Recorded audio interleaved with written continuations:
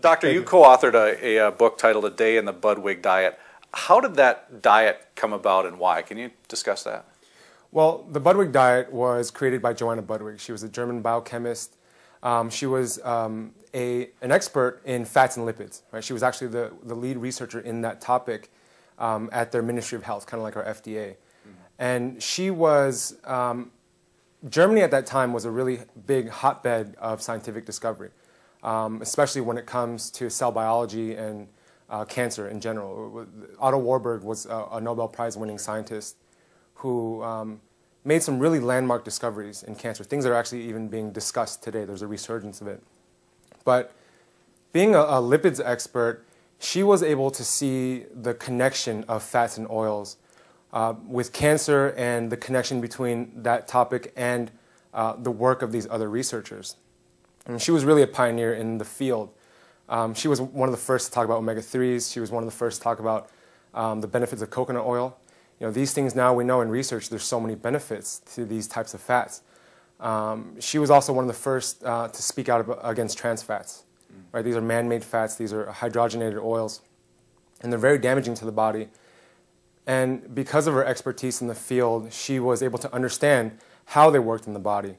And even went through some lawsuits with big food companies because of her protests against them. Mm-hmm. But you know, she had a really deep understanding because she was a biochemist and she was trained in physics. So, and cancer back then was a big problem, just like it still is today. And with that understanding of biochemistry, she formulated a diet to address some of these underlying issues in cancer. And because she was a fats researcher, a lot of her diet is based around the use of healthy fats to optimize cell metabolism. Can you talk a little bit more about how that diet actually treats illness? I mean, when someone's on that diet, and explain a little bit of that and what's going on in the body then. Well, the first thing is I always tell my patients to think of the Budwig diet as one component in a large arsenal of things that they have available to them. But that being said, you know, when you look at the Budwig diet, you look at components of it, and you look at the science, there's actually a lot to it. She's most well known for her flax oil and cottage cheese mixture. That's what everyone knows. Sure. And there's a lot to that too. You know, I think there's a misunderstanding about that. A lot of people say when you mix the two together, they become water soluble. That's kind of a loose interpretation of the words. I mean, basically what's happening is you're emulsifying those fats.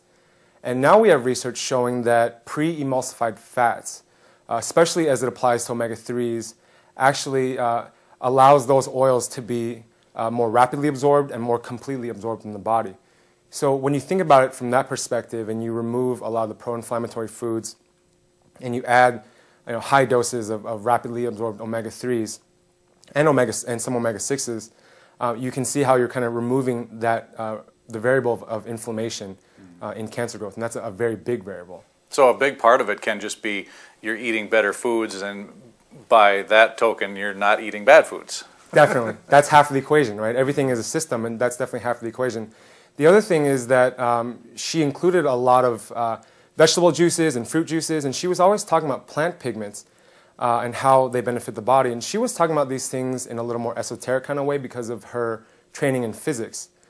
And there are researchers now who are looking, biophysics researchers who are looking into a phenomenon called biophotons. These are little signals of light that occur between cells, and they think that that could be part of cell communication that precedes biochemistry. And according to these researchers, a lot of this this biophoton energy comes from food and sunlight. But even from a biochemical perspective, when you're talking about these plant pigments, you're talking about the bioflavonoids, right? These are a lot of the plant compounds, the plant pigments that give plants their color. And these are some of the most well-researched substances in terms of their anti-cancer abilities, right? In medicine, we look for the magic bullet, right? Something that will hit cancer but not hit the rest of the body. Well, when you look at these anti-cancer compounds, there's things like quercetin and curcumin, EGCG from green tea, right? These things are really well researched, and they have a wide variety. They really hit cancer from a variety of different ways, from blocking glycolysis to downregulating cancer genes and addressing inflammation from various angles. So when you look at all these things in combination, you really see how they work and how they can benefit people.